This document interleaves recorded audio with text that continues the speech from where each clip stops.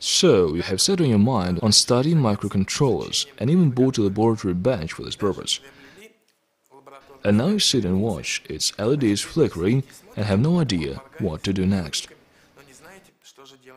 We'll try to help you through this process of writing and execution of the first program for the microcontroller as an example of using easy AV-R5A board.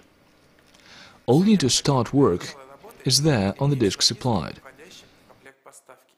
These are drivers, a program to work with, a built-in programmer, main technical documentation, and several versions of compilers. Install the drivers, then connect the board to port USB. If a new device appears in a system, it means the drivers have been installed correctly. If not, make sure that you have installed the drivers for a version of the operating system. Then install the software to work with the built-in programmer, in this case AVR Flash. After installation, you can see the status of memory and the fuse of the microcontroller bits. Download and view in the hexadecimal mode the program stored in the chip memory at the moment, as well as download read-to-run firmware stored in the hex file. And in order to write your own programs and adjust them, you will need a compiler. You can choose Micro-C, Micro-Pascal or Micro-Basic. There are no fundamental differences between them. The only difference is the syntax of the language. Therefore, it is recommended to choose the one you are most familiar with.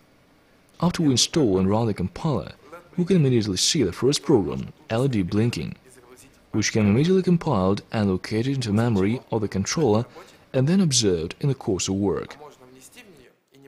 And you can make small changes, such as forcing the microcontroller to display the numbers from 1 to 255 in a 1-bit string of LEDs.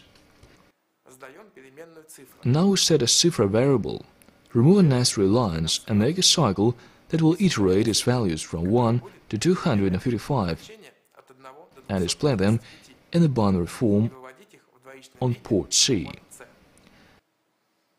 Here we compile and load program from memory of the controller.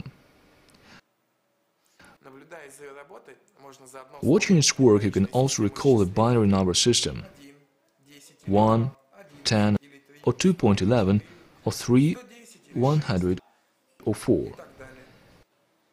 That is how easy and naturally we wrote the first program for the microcontroller and run it on the debug board. And most importantly, we had no problem creating and assembling it, as well as searching software and documentation for it.